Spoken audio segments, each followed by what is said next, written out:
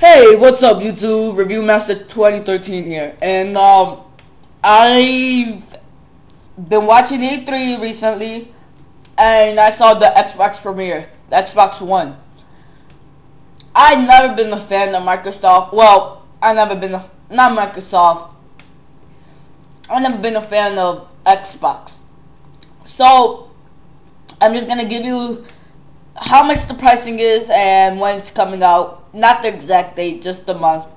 And yeah, so it's gonna be cost $4.99 in the US, and in national states €4.99, and I forgot the last one, sorry, but it's not sold in Japan. Too bad, Japan. Anyways, for me personally, I think that's too much for a console. But I heard it has the Kinect built in, and once you turn it on, Xbox on, it turns on. But I'm not gonna buy it because I'm not an Xbox fan. I want to see what PS3. Sorry, I said PS3. What Sony has in tune for us. Cause I keep hearing comments and stuff like, "Oh, goodbye Xbox, hello PS4," stuff like that. Like I'm moving out of the Xbox house. This is a funny one. I'm moving out of the Xbox home and moving into the PS4 home. Okay, PlayStation home. Anyways, so yeah, what do you guys think? Is it too much or is it just right? Leave a like, comment below, and subscribe. Thanks for watching. Also, I forgot to mention about the November thing. It's coming out in November. You can see on the picture there.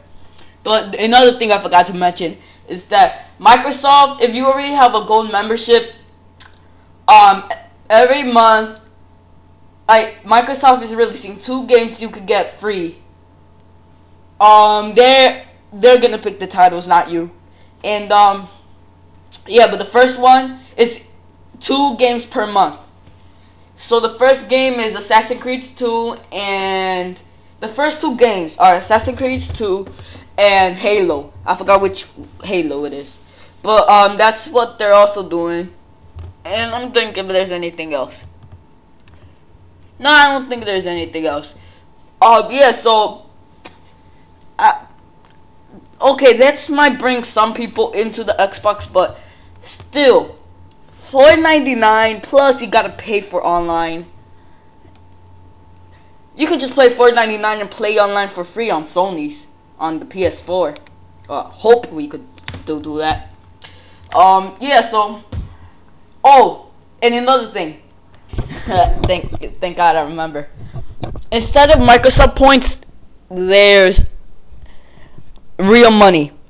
So instead of like 1,000, I don't know, I don't play Microsoft, I'm making stuff up.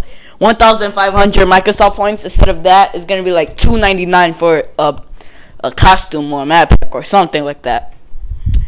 And you guys already know there's Blueray. Yeah, so please just think about what you're gonna do, and I just personally think that $4.99 is too much. Alright, see you.